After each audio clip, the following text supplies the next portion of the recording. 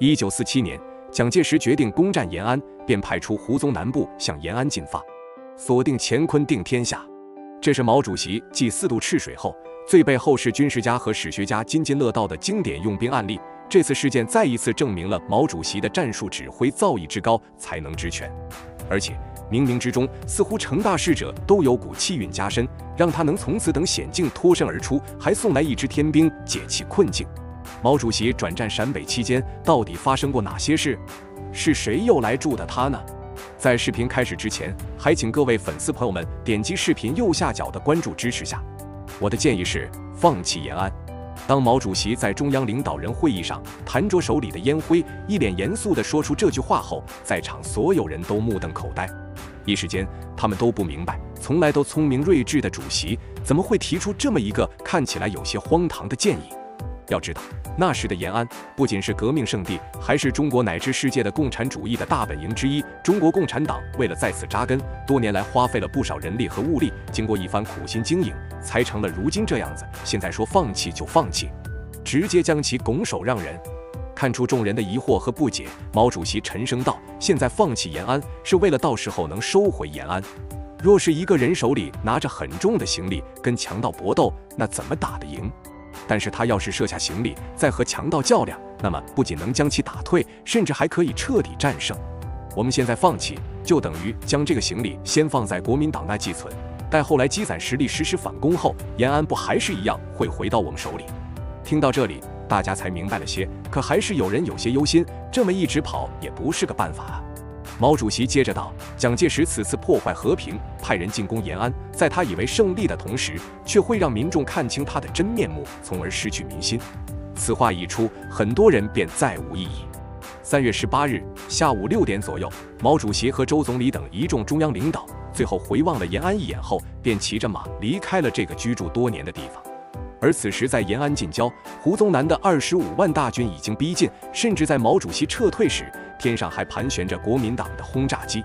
在蒋介石的多次急电下，胡宗南命令部队不顾一切地向前冲，要把心腹大患给铲除掉。这也使得他的军队就像只无头苍蝇般到处乱撞。察觉到敌人的想法后，彭德怀元帅意识到这将是个难得的战机，解放军部队可以凭此给予胡宗南沉重一击。随即他便命一支小股部队去引诱已进入延安的国民党军队，将其引入我军布置好的埋伏圈里。果然，急于寻找中共中央的国军士兵看到解放军的战士后，急吼吼的就冲了过去，让解放军埋伏的主力将其包了饺子，一举歼灭近4000人，将胡宗南手下的王牌31旅给彻底打垮。而就在同一时间，毛主席已经从清涧县的高家堰村再次转到了另一个村庄，躲过了胡宗南部队的追赶。但中央这时候仍然还没决定好接下来的一个重要问题，到底渡不渡过黄河。1947年，胡宗南部已兵临城下，以毛主席为首的中央领导进行紧急撤离。这是决定中共生死存亡的一夜，这是将左右亿万中国人影响整个世界的一夜。国民党大军逼近3位中央书记的所在地，可负责护卫的他们的却只有几百人。不仅兵力相差悬殊，这支部队的装备还奇差，一旦双方开战，后果将无法想象。那么，毛主席是怎么能在如此绝境中还可以相安无事的呢？1947年，延安，国民党一级上将胡宗南见自己的部队已经占领了延安主要区域后，便急于寻找毛主席等中共领导的位置。为此，他将部队分散开来，命其朝着不同的方向进发，哪边发现了中共中央的领导，哪边就立即向他报告，然后其余部队必须不惜一切代价赶赴那里。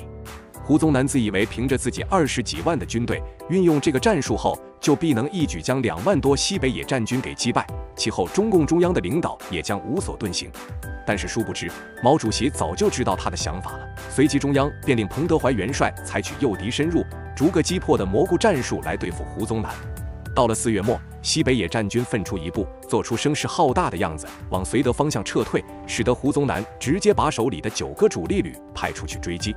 这样一来，他们的大本营盘龙就防守空虚了。果然，等西北野战军的部队一到此地后，经过数日的激战，此地6000多名国军便被尽数围剿了。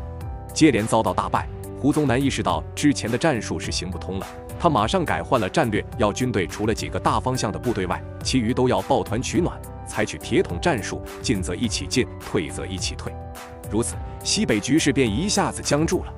而在离延安不远的一处名叫枣林沟的小村落里，中国人民解放军总部的最高级别的会议正于一处小平房里开了起来。会上，毛主席就渡不渡黄河一事和其他中央书记讨论了起来。其他书记认为，眼下大敌当前，要是不渡黄河，那么中央领导的性命便时刻处于危险之中。为了中国革命着想，他们必须得渡河。可毛主席却认为，蒋介石要的就是逼他们渡过黄河，这样便会让解放军丧失对解放区的掌控力，减弱中共中央对局势的影响。所以，毛主席在让朱德等书记渡过黄河后，坚持自己要留下来，直言不拖垮胡宗南，他绝不渡黄河。见主席如此，周总理和任弼时书记也舍命陪君子留了下来。那么，接下来主席等人是怎么遇上危险的，而最终又是怎么解决的呢？1947年，当毛主席行至天赐湾时，与敌军遭遇，幸得某开国上将率军赶到，800人耍得25万人团团转，这就是毛主席的胆魄和才能。面对国民党的飞机大炮，他临危不乱，在洞悉敌军战术的情况下，以自身为饵吊住胡宗南。但是战场上千变万化，谁也不可能算得到所有的突发情况，而一次突发情况的出现，往往就是致命的。所以当险情突发时，毛主席是怎样面对生死关头的？所谓的天兵又是哪支部队呢？在1947年时，解放军在解放战争中总体上还处于敌强我弱的局面，因此在面对国军的进攻时，很多部队的压力都非常的大。所以毛主席在算到胡宗南必会以捉到他本人为首要目标后，就决定不顾危险，以自己来引诱敌军，将胡宗南的20几万大军拖住，以此来减轻其他军队的压力。在这几百天的转战陕北时间里，毛主席带着中央的领导和800名战士，一路翻山越岭，踏秋行川，不断和敌人做起了周旋。在6月8日，刚患上肺炎不久的毛主席一边咳嗽，一边笑着对旁人说：“我们这不就是个800人的小国家吗？”在后有敌军追赶的关键时刻，毛主席一行人还能谈笑风生，足见其气魄。但是与此同时，胡宗南手下大将刘戡数万人的部队已经快要追上来了。不过此刻，敌我双方还都不知道对方的具体位置在哪。